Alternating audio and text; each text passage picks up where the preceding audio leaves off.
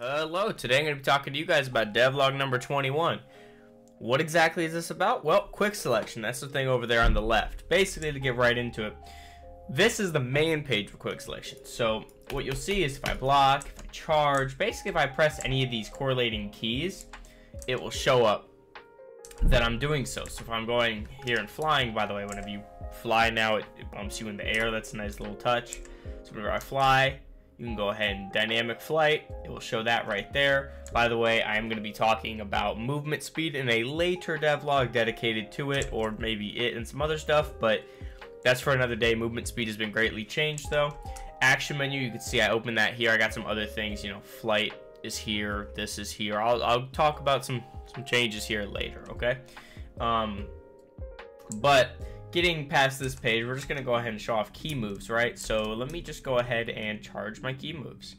As you can see, the ball where there's a new visual here, instead of the old one, I'll put it on screen now, you have this new one, which, as you can see, the overcharge is a different color. It looks kind of cool, the lightning, blah, blah, blah. Pretty nice. Go ahead and charge that full. You see there's a unique color for the percent depending on where you're at.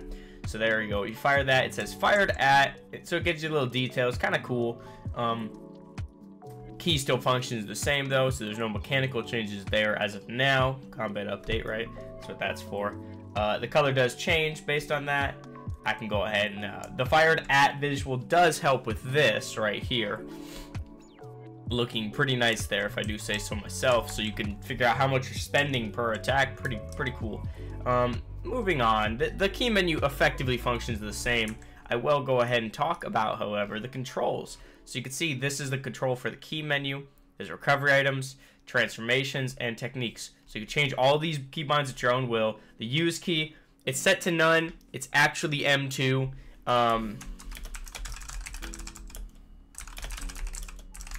It's actually M2. I'll go ahead and add something that says M2 by default or something, just because I can't change this here. That's just how it's coded. Navigate down. This is arrow keys by default, and then return is just back. So like if I press back, I go back to the first page. And if I use my arrow keys and go left, right, boom, boom, up, up, up, you know, like that, right? It correlates. You can change them if you wish. You can see there's a little. I'll get into that later. Sorry. Recovery items, this is a pretty significant change. So a couple things to go over. Recovery items are getting subtle rebalances, nothing huge as far as the amount they heal really. Some subtle changes, which I'm not gonna go over in too much detail because we're still working on the numbers for them to get them perfect. We still have some play testing to do, so keep in mind any stack sizes, cooldowns, healing amounts you see are all subject to change, just so you know. But one thing I want to get into, so the inventory here, it's changed. I'll talk about this later, just like the action menu. But you have these recovery item slots, which is effectively where you put healing items now. So it's worth mentioning that I can have a whole stack of heal aids right here, you know, no limit on them, just 64 stack size. But in the description it says, it gives you all the details. I made this prettier so it's easier to understand now. Recovery info, recovery item group, get into that in a moment. Stack size 15 in recovery slots, and cooldown of 6 seconds. So if I go ahead and put this here, you can see, bam, right? So recovery item group, what is that exactly? These two share the same group. The groups are, I'm going to put them on screen. Recovery item group: health, energy, edible, specialty edible, and duration. Sorry about that. Duration is just the pills, which, worth mentioning, are actually recolored now. They're health and energy supplements, or health supplements and energy pills, recolored as you'd expect, right? So bam. So what happens if these are the same group? You see these two are the same group and these two are the same group: health and edible, right? So if I go ahead and use a super heal aid, I'm going to get a, what was that, 6-second cooldown, and it puts my Vita Drink on cooldown. Why is that? They share that same group. They're both health, recovery group health, right? As it is. So with that in mind, basically, if I get the same way the old cooldown works right now that you guys are playing with, if I get this 3-second cooldown, the heal aid is on cooldown for 3 seconds. If I use the heal aid, the Vita Drink is on cooldown for 6 seconds. Basically, whichever one you use, the other one in the group will be put on cooldown. I I can go ahead and show you guys sensu beans here. Bam. You see that puts dino meat on cooldown. Again, any cooldowns you see, stack sizes, etc. are subject to change. However, it is also worth mentioning, I'll go ahead and just run a little quest for you guys to show you guys something. When you're in a quest, you cannot edit these, which effectively limits your healing amount. Anyway, so I can't, clicking here, I can't modify, but obviously you could still use the heals, duh. That's pretty crucial. So whenever you're done with the quest, you come over here. I don't know if I finished that. Yes, okay. So there you go, got rid of it. So lovely there. And the same is for challengers, special training, pretty much any combat you're gonna get into. Any combat you'll get into, your recovery items will be locked like that. So with that in mind, what else to discuss about it? Well, there's some limitations here, such as, whoopsie. So let's go ahead and just take all of these out. You know, you see I have all my Vita drinks here. Let's go ahead and put Vita drinks in there. Okay, I got 20. These also have different stack sizes. This is an important thing to note. You cannot just bring all 3 types of Vita drinks. You can only have 1 type of an item. That's the only limitation there. There's not like group limitations. It's straight up just, you can't have all 3 kinds of heal aids. You can't have all 3 kinds of Vita drinks. Focus candies, anything that has types, anything you see here with multiple variations, you cannot have multiple of. So that's important to know. But you can still come here and just do this. And these are specialty edibles, so they all of these, actually not all of these, sorry about that. Let's go ahead and get a stack of health supplements, right? So all of these have separate cooldowns, as you can see. If I do any of these, they're gonna be all different cooldowns, which means you could just come in here and do this. Mind the visual issue with the cooldowns. Just coded that right before this, so mind that, right? Anyway, moving on, we're gonna talk about the more really cool changes of quick selection that are just really sick. So getting right into that. The action menu no longer has transformations or techniques. That was stinky, in my opinion. So what I did is something akin to Kakarot. I'll show it on screen now. That's pretty much where the concept for quick selection came in the first place. I was playing Kakarot, and I'm like, you know, this would be a lot better. And then me and my designer Munchkin got to working, and this was back in like April. So we created this, and it was just really nice. And it took a while to actually get fully functional in the game, but the concept was there. So anyway, what is going on with this? Okay, you have every single form listed. I'm going to get to these pages, alternate forms of Kaioken stack, in a minute, but you have every single form listed. I can just hold right click, which, mind you, you can change that control. Hold right click, boom, I'm in a form. Press H to descend, boom. Mind you, by default, the keybind to open transformations menu is G. So if you press that, you just come here. Yeah.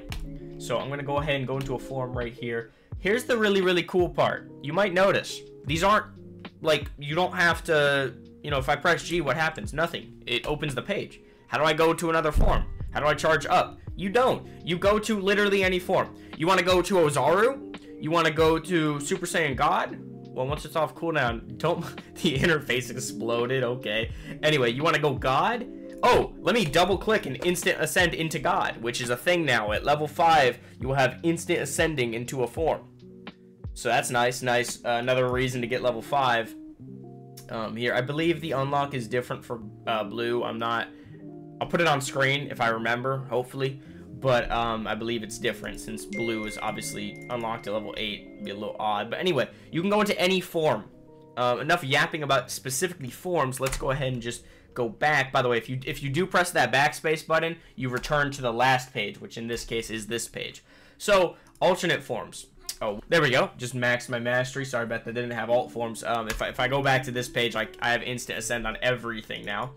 So that's nice. If I go into alternate forms, you can go from, when I was saying you can go from Super Saiyan 3 to Super Saiyan 1 in any direction, you could do that for alt forms as well. So I can just come in here, I can go, oh, what's that? I want to go Gold Ozaru, which is technically an alt form now, just functionality wise, it works the same. Just jump into that. My interface is going to explode because of course it is. Anyway, you can just jump between any single form you want and any variation of the form, as well as Kaioken stages. Shit gets crazy. So I can just go blue Kaioken times 10. Oh, what's that? I want to go full power Super Saiyan real quick. Let me just do that. I'm in the form. Just like that. Shrimple is that, if you will. That was a little bit cringe. It's okay, though. I can, like, I'm really, really, really happy with this system. Mind the fact that I don't have an aura. I have the cosmetic toggled off. But I am really happy with this system and how it turned out, man. I hope it's going to give you guys... I mean, this is effectively... You guys have asked for instant transformations. You got it. Double click to ascend. You asked for descending from like 3 to 2 to 1. Okay, you could do that, and you can go from Kaioken to alt form to Super Saiyan. Any variation. This works for every race, of course, as should be expected here on Apollo. Yeah, really, really, really, really exciting stuff. I've been pining to show you guys this for quite some time. But let's talk about how Kaioken works. Okay, you know, you saw the Kaioken stacking page, but how about Kaioken itself? Pretty simple. Same kind of menu here. You can instant ascend into Kaioken and all that fun stuff. Mind the little particle visuals. I haven't changed that. A lot of transformation stuff still needs to be fine-tuned, but you can see I can just jump in between all my Kaiokens here. They also have instant ascend. I think it's like level 3 for them that you get it.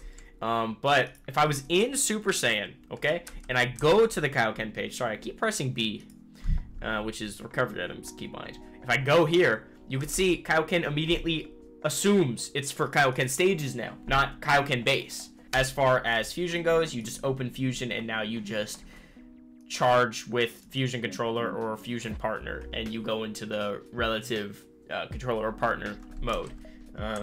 So yeah, that's it for quick selection, right? Very cool stuff. I hope you guys like that. Very excited for you guys to have this new system in place to use forms, recover items, and key blasts. I really think the coolest part about this is the fact that it combines all of it into one cohesive menu that works well together.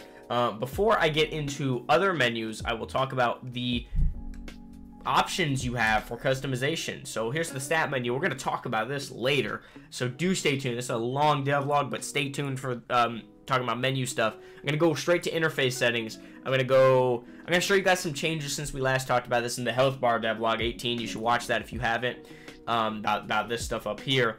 So if I change this, the entire theme, you can see everything is changing, right? There's some bad combos you can get out of that, but anyway, all of it changes. Point is, if I was to, basically, there's general settings for scale, opacity, and everything, where you can just scale the entire screen as you wish. Mind the hotbar running for its life.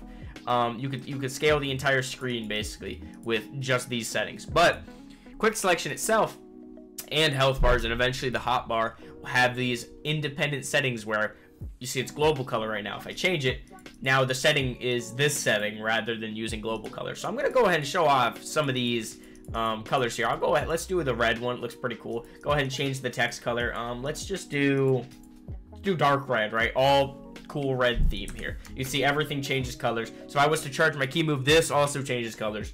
Might make this independent. Let me know if you guys want this to be its own independent options. This thing in the middle of the screen, key charging, I don't even know what I called it, something surely.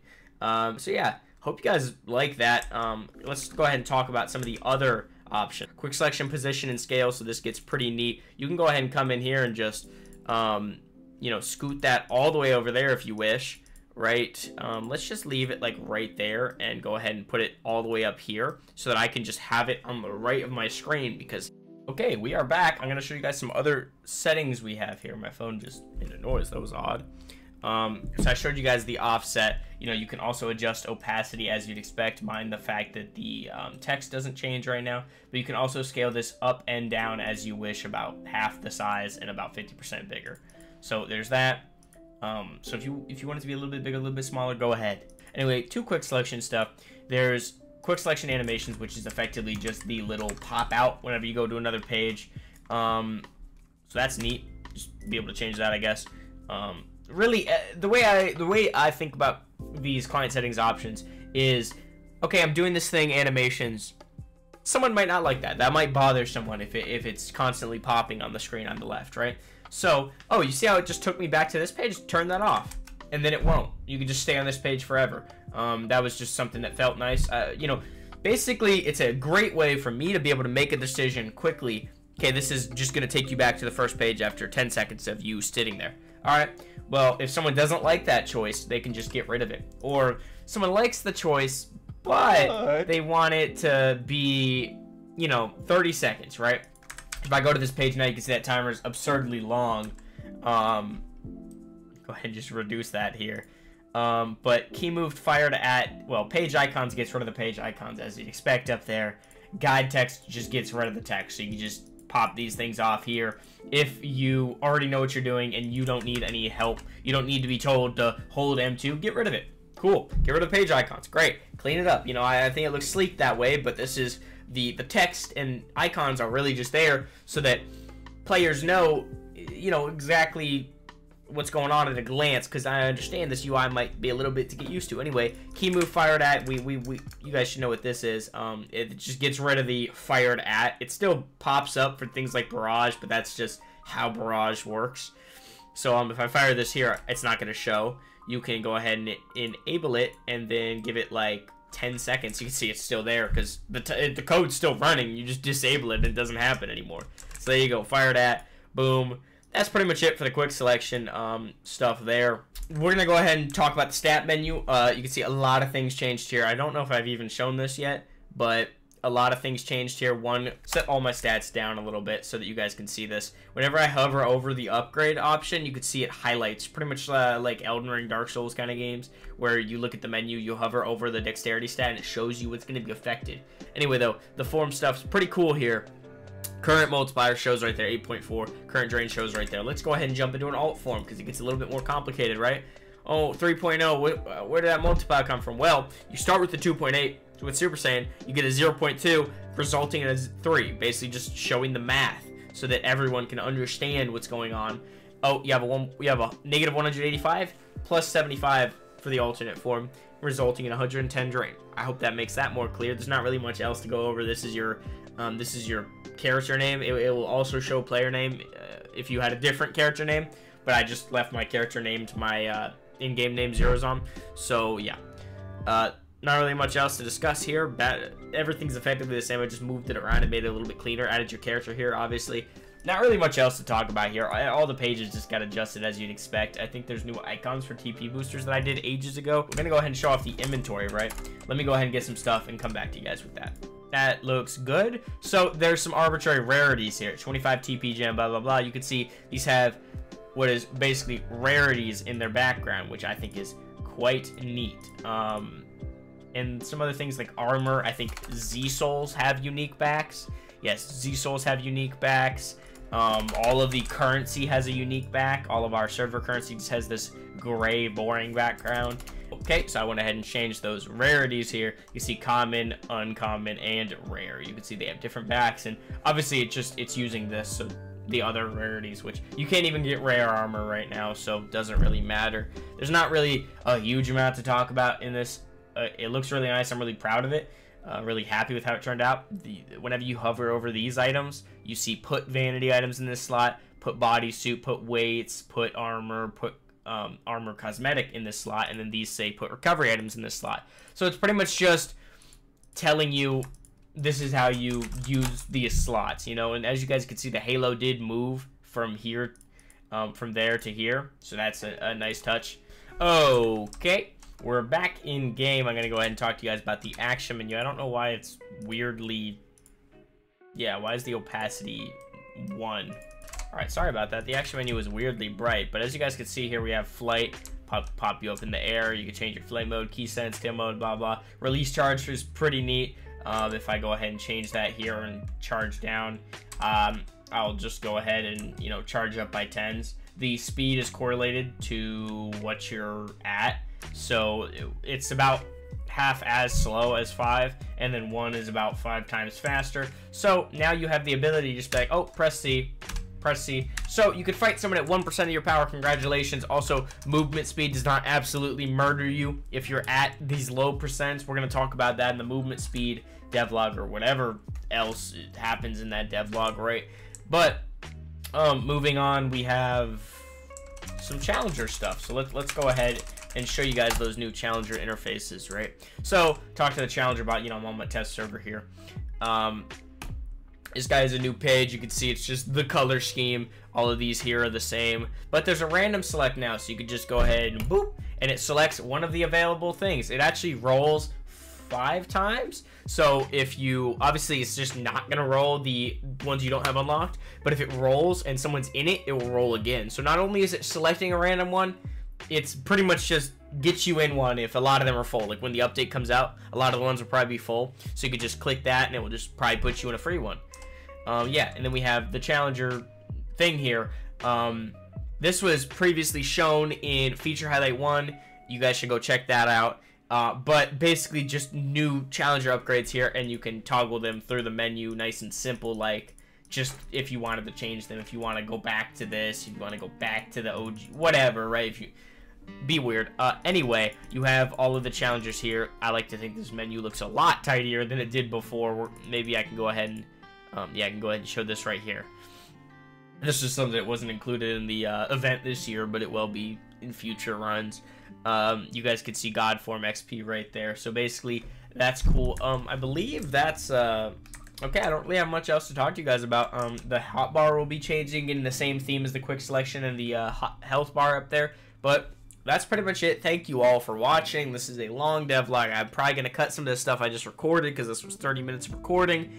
I love you guys. Thank you guys so much for supporting the server, playing the Spook event. It was a great event.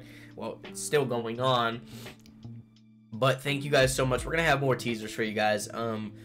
You know, no word on progress, like in terms of where we're at estimate-wise. I won't give any of that. No release estimates. You know, that you guys will get a release date when we finish development and we've done a little bit of polish. Like, basically, development finishes, the checklist is done, and I'm just polishing and doing last-minute quality of life adjustments to existing to changes made. So yeah, no word on when it's coming out. Yeah, love you guys. Thank you guys so much for being so patient. I really do appreciate the just you guys continuing to play the server despite huge gaps between updates. You know, this update's been in development since December of 2022, so we're going on a year now. It's been about 11-ish months, so almost the longest development update. You know, we'll see how that turns out. But thank you guys so much for watching. I hope you guys like quick selection and the other stuff I yapped about this video. Yap Fest number 21 is now over. Peace out. Check my list for you guys.